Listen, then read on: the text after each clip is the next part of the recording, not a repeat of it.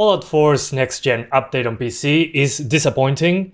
So there's been an update around 17 gigabytes, something like that. So what's new? Well, according to Bethesda, new Creation Club content free for everyone. Basically, they added a quest, some power armor, and some skins, a weapon pack, Halloween workshop, and then changes and new features, native PS5 and Xbox Series applications, So basically for the current gen consoles, now you have a 6 FPS target performance mode with 4K resolution, dynamic resolution and normal settings. Then a quality mode targeting 30 at 4K with ultra settings. And if you're using a 120Hz display, it's 40. So basically we're talking about the consoles here, nothing to do with the PC version. Releases on the Epic Games Store. Gotcha. Hopefully one day they give it away for free. Widescreen and ultra widescreen support. The game already had widescreen support. 16:9 was fine. I think you had to mod it for 21:9. Don't quote me on that.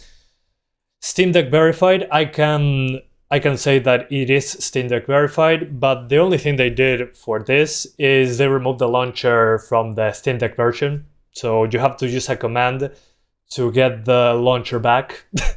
So you can change the graphic settings. So in my opinion, it's a downgrade now on Steam Deck. They repeat what they said above, the Creation Club items, and installed content menu, so you can see what you actually installed. There's also bug fixes, stability, which says nothing, some flickering. There's a lot of stuff here, but it's things that they should have fixed years ago. Remember that this game is also a decade old at this point. We are in 2024. PC only. Resolve issue preventing saves being made under Windows usernames with Cyrillic, Chinese, or Japanese characters. Remove non-functional hot load button.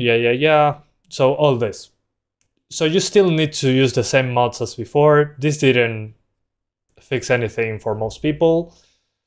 But it's clear that this was going to happen, that this was going to be a disappointment. The previous thing that they said was Fallout 4 is getting free updates. They didn't say next gen on this one, but now they call it the next gen update and say what's actually included.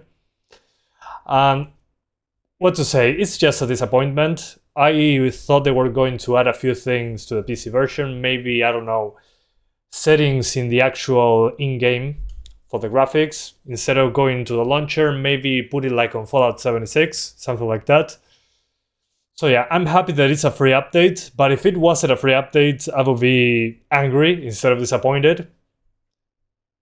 So yeah, it's just the bare minimum, the absolute bare minimum, and this is more of a current gen console update. That's what it is. They added something to the PC version to say, hey, we have a next gen update on PC as well.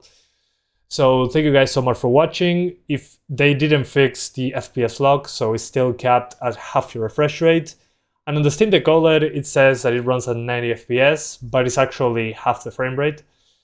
So yeah, thank you guys so much for watching. This update is just blah. We released it on the current gen consoles, took them 4 years. So there you go. Lowest minimum effort possible. So I'll see you guys next time. Bye guys. Thanks for watching.